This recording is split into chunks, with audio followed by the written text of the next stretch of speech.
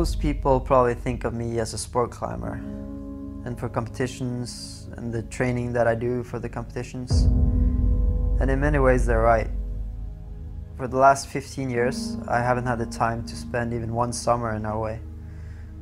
So this year I feel like it was about time to see and travel around my own country. Go with the flow a little bit and try some new styles of climbing. Our plan is to meet up with Alex Honnold in Stavanger for the main objective of this trip.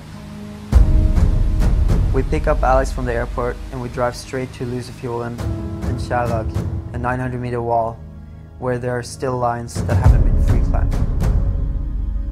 During Alex's stay, we see more or less constant rain, and we hardly see the sun at all. But we use the brief moments of visibility to check if there's any chance for it to dry up. The rock is very wet here. You can see the large body of water down below and then many bodies of water feeding into it. I think this would take at least 6 weeks to dry. So I came to Norway to climb this granite big wall with Magnus, and it's raining. With a boat, we check the base of the wall and we hike to the top to check the upper pitches of our route.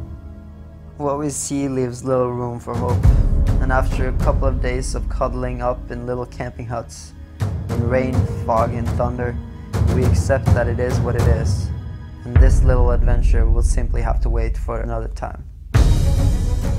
We're heading north to Lofoten, a chain of islands far north of the Arctic Circle, with walls racing straight out of the Atlantic Ocean. Up there I'll climb with my friend Martin, who will teach me about trad climbing and big wall climbing, and together we'll climb walls much bigger than anything that I have ever climbed before.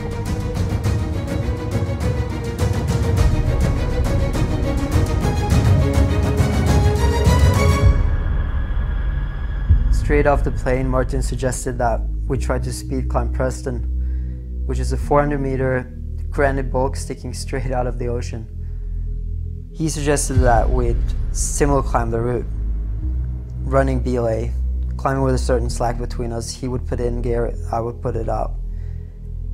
And that's basically the fastest climbing you can do. We started climbing at 1 a.m. during the midnight sun and the coolest hours of the day. It was a great introduction to big wall trad climbing, but tomorrow we have our eyes set on something even bigger, Storpilaren, which is the biggest wall on Lofoten. Once again we start during the midnight sun, and the approach takes us about an hour.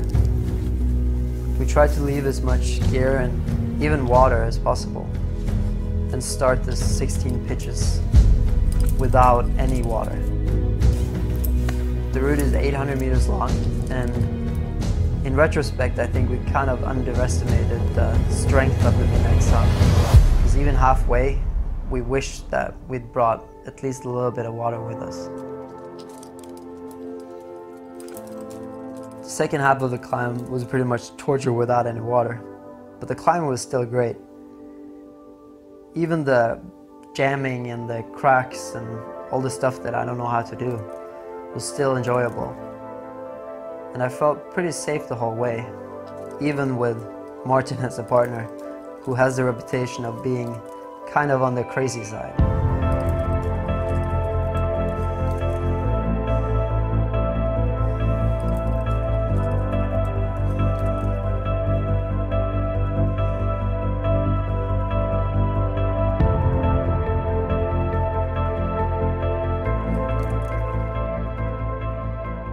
We get to the top of Storpilaren 5 a.m. in the morning, and we've successfully changed day and night. After a 4-hour hike down to the car, we drive straight to breakfast and then to bed. And after only 3 hours of sleep, we drop Martin off at the airport. And that concludes our stay here in Lofoten. Now we're heading back down south.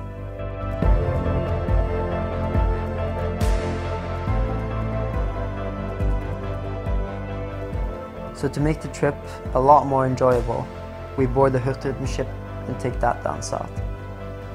Hurtigruten has been operating for more than 100 years and is considered to be one of the backbones of Norwegian transportation.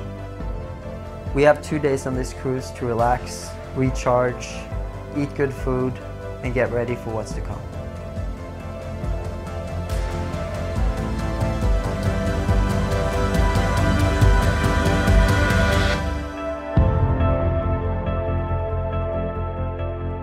Flatanger. This cave means something special to me, and I think that's because I was one of the first people to bolt a line throughout the cave. In 2011, I went there with a bolting team, and our mission was to create some pretty futuristic lines throughout the cave. Back then I bolted Thor's hammer, which I didn't have the time to actually do myself. So I gave it away to Adam, and it immediately created a buzz. I got a lot of emails and messages from people asking me about this cave that they'd seen photos of. And I was feeling a little bit bad that I didn't have the time to climb much there myself. Which is why it's really nice to be back here now and having the time to try some of the routes that I put so much effort into bolting.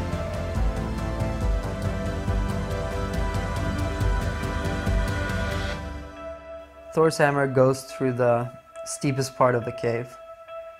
The first 20 meters is the crux. Then it gets a little bit easier, and there's a second crux, and the top half is relatively easy.